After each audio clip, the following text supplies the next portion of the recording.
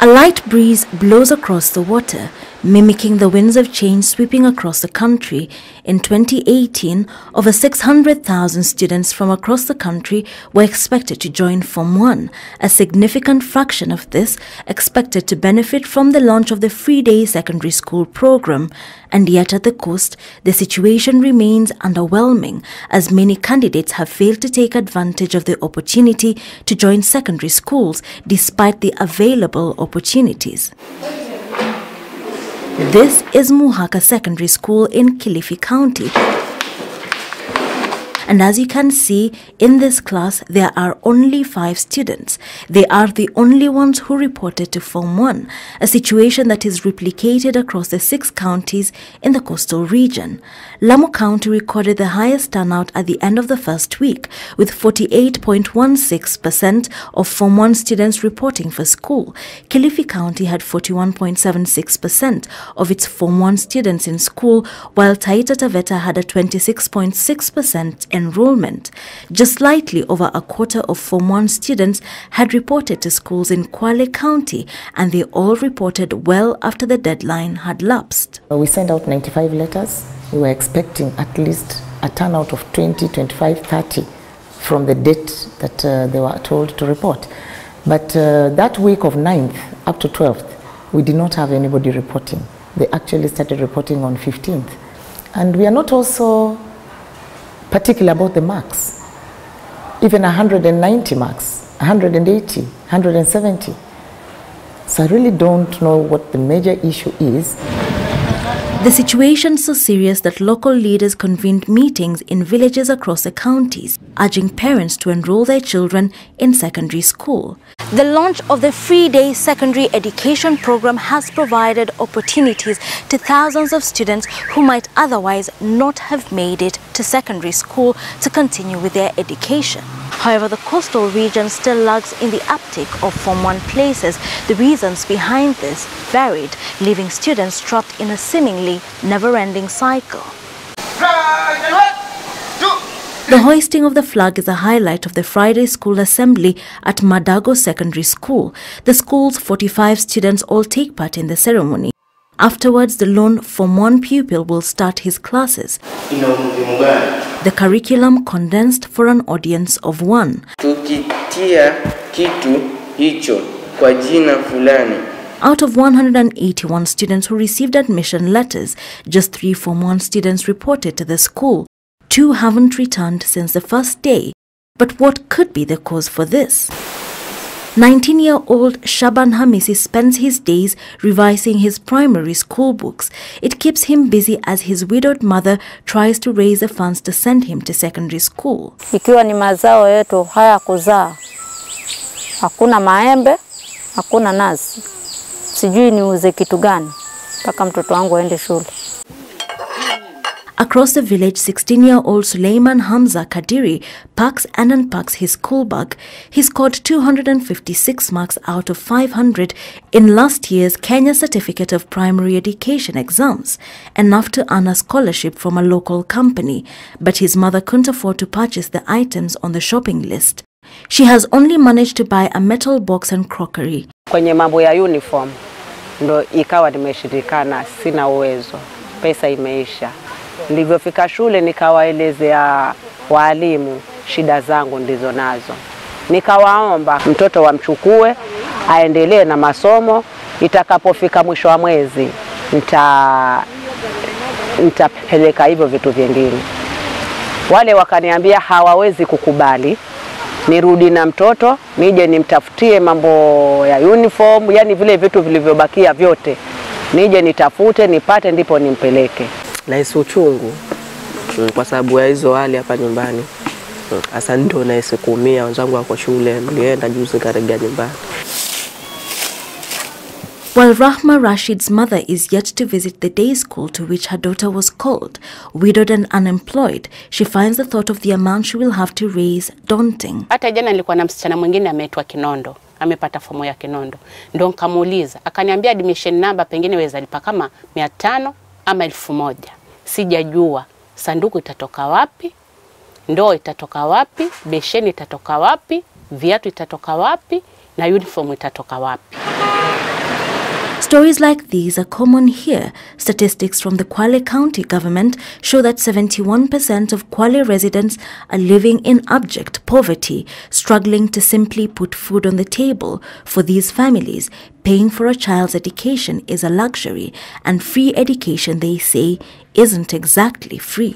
Hata ikiwa ni day school, zimeandikwa fees ambayo itoke karo wa mwanzo shilingi 7,000. All around Kwale are dozens of day secondary schools. Some started with funds from the Constituency Development Fund, but these are not the schools students here want to attend for various reasons. The first is that they don't have enough resources. Muhaka Secondary School, for example, has a shell for a laboratory, and there aren't enough teachers. The government teachers were only 2.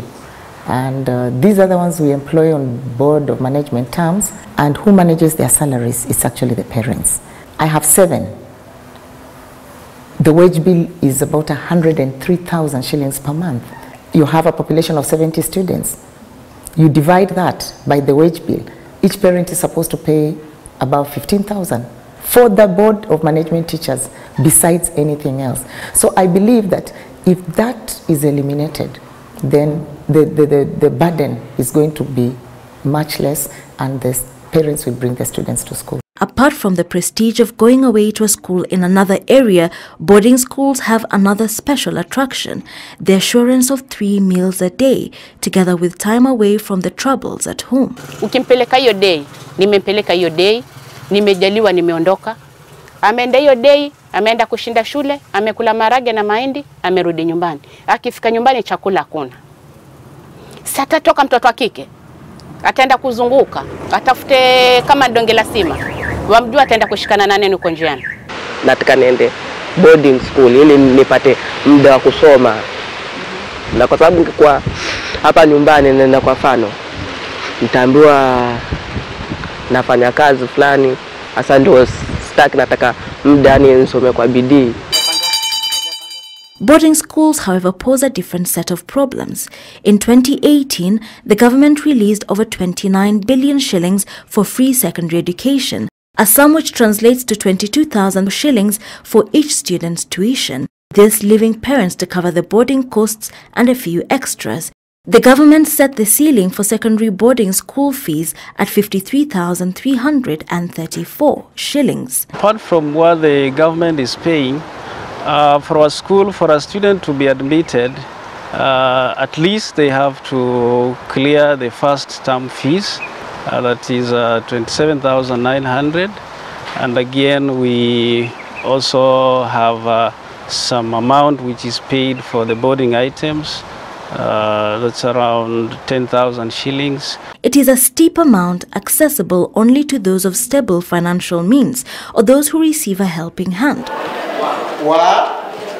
On a hot afternoon, inside a packed Form 1 classroom, learning is taking place. At the admissions desk outside, the last few students and their parents race through the admission process, anxious about missing the deadline and losing the precious places. Kwale High School is a national school, one of the best schools in Kwale County. The advantages to learning here are so great that Elias repeated Standard 8, scoring 366 marks the second time to gain admission. But his family can't raise the school fees. Niko na hofu kuwa hii nafasi bado nitaikosa sababu school fees bado sijalipa. Out of the 240 expected students, 210 had already reported. A similar situation unfolding at Matuga Girls High School, another national school, where 205 students were already in school. I have a file full of letters of parents who have pledged to own up their pledges on the amount that they were supposed to pay.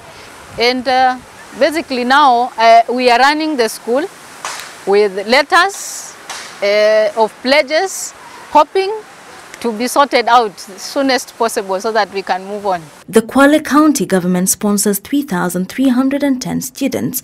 Hundreds more have received scholarships from local banks and other companies, but the need is too great and the funds are a drop in the ocean. When all else fails, these children are forced to grow up fast, to start earning an often humble living doing odd jobs, trapped in the same cycle as their parents before them. The issue of attitude is also very, very critical. Utapata kwetu kuna vitu vimepewa kipaumbele hata kuliko elimu. Ukija ona harusi ya huku kwangu Kinondo, utashangaa vile familia zinakuja pamoja, wanachangizana pesa nyingi. Shangazi atakadiria kwamba hiyo tarabu nitaleta mimi, yule anakadiria kwamba hizo masahani zote nitanunua mimi, lakini familia hiyo hiyo utapata kuna mtoto alifukuzwa shule ama akona balance ya kule shule ya just 8,000. Utapata watu hawashughuliki. These are among the issues that have plagued the coastal region through the years. The key stakeholders now say is to invest fully in education. Infrastructure is very, very critical, but also the area of staffing. Any parent would want to take their children to a school that offers quality education. So that when you now say go to this particular school, everybody is sure. You know, they are confident that this is really where my child should be. That kind of investment, which is slightly longer term, is critical. As parents consider the options, the children remain at home, their hopes for a bright future fading. Ninaona labda tu huyu Mungu labda hanipendi ama serikali hainipendi. Another day ends and the tide comes in.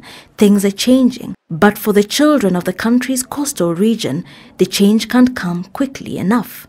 Wilkis Anyabwa, Citizen TV in Kwale County.